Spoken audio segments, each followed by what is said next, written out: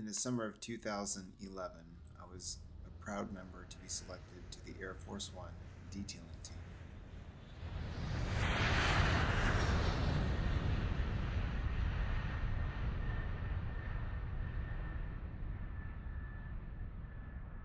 We began each morning with a brief meeting about the day's task and also to remind ourselves that safety was a primary concern.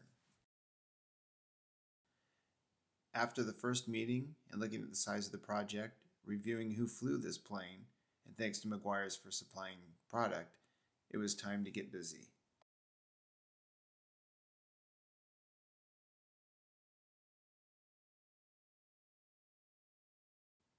Although this project was fun at times when you smiled a little too much, our grand leader, Rennie Doyle, was there to remind us what we were there for.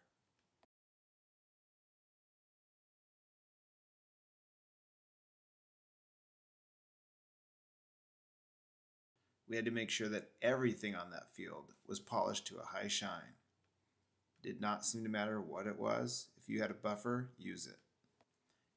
At the culmination of the 7 days, 42 detailers, it was time for photos, goodbyes, and one last look at this gorgeous aircraft.